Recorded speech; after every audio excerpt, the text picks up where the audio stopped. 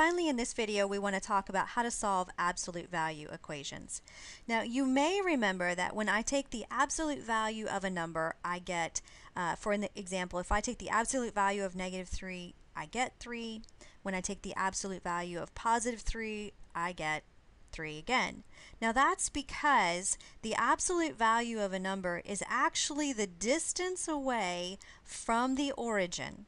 So in other words, the absolute value of -3 is a distance of 3 units away from the origin. Just like the absolute value of +3 is again 3 units away from the origin. So when we take the absolute value of something, whether it's negative or positive, we always end up with a positive value because distance is positive. Now, how does that play into our equations? Well, if I have an equation where the variable is in the absolute value bars, then we would solve it by taking the variable, setting it equal to a positive c, and again, we solve it a second time for a negative c. So that's how we're going to solve our absolute value equations.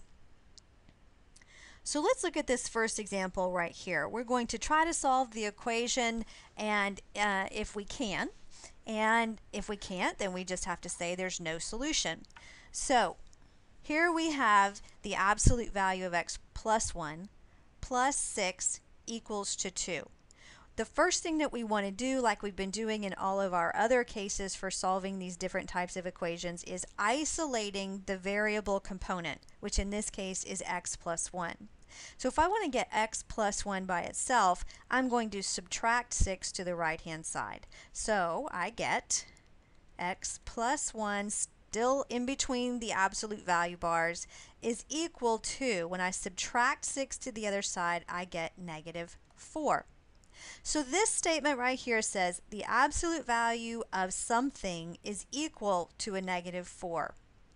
But just a second, can I take the absolute value of a number and ever get a negative value? No. Didn't we just say that absolute value is a distance and distance will always be positive?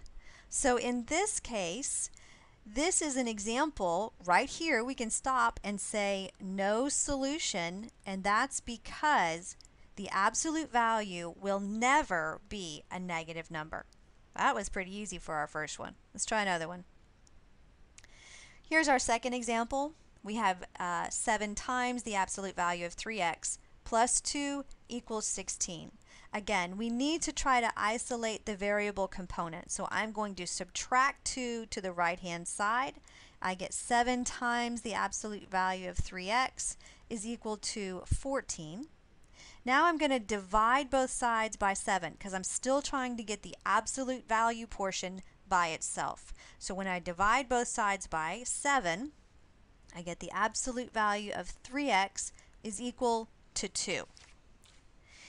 This is, now that we have it whittled down to absolute value equal a number, we separate it out into the formula that we just looked at above. So this says that 3x can be equal to 2, or 3x can be equal to -2.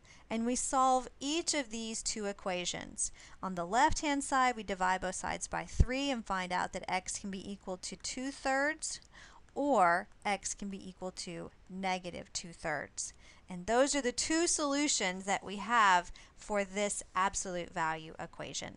So remember that when you are solving absolute value equations, you must get it down into its absolute value equal a positive number, and it's at that point that you split it up into positive and negative values so you can solve it.